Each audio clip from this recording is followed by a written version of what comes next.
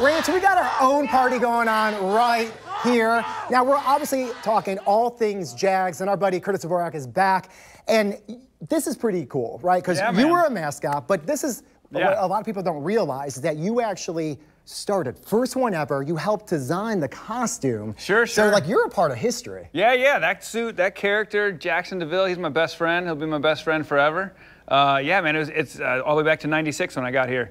And 96, 97, 98, 99, we went to back-to-back playoffs every year, 2 AFC championship games. So it seems like we're on that path again right now. Definitely. And I would imagine just the experiences that you have and the memories. I mean, like, you're right there. You're a part of the team. Yeah, well, you're seeing some of the original stuff up there.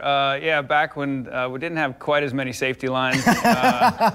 There wasn't as many lawyers involved. That's a keg pallet, by the way, on top of the light tower. There's a keg pallet strapped down with ratchet straps to jump off of. Let me ask you this. So, like, in theory, you're designing all this stuff. Not approved. And then when you're at the moment, when you're that high up, is anything going through your head like, maybe we should have rethought some things? No, you're usually drunk by that point.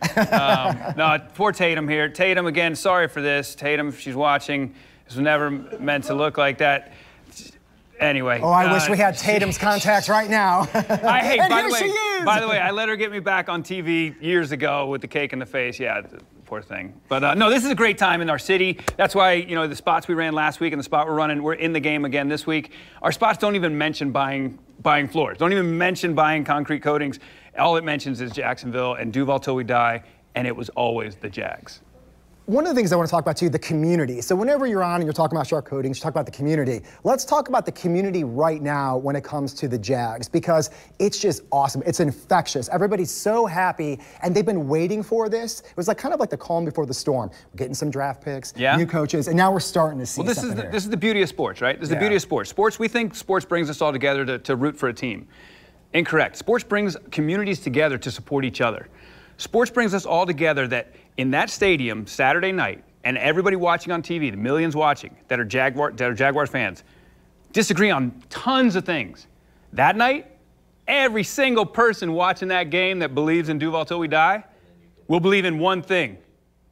It was always the Jags! Well said. You want to kick it to the D-line like old times? Let's do this. Let's get it, boys!